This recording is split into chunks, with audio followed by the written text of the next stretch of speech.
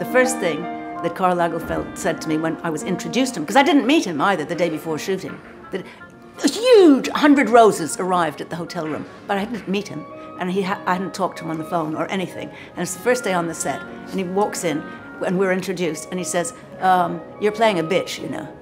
She was mean.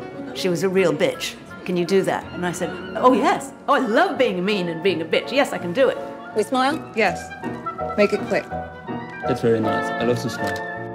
Marie-Hélène, your beautiful smile. Okay, here we are.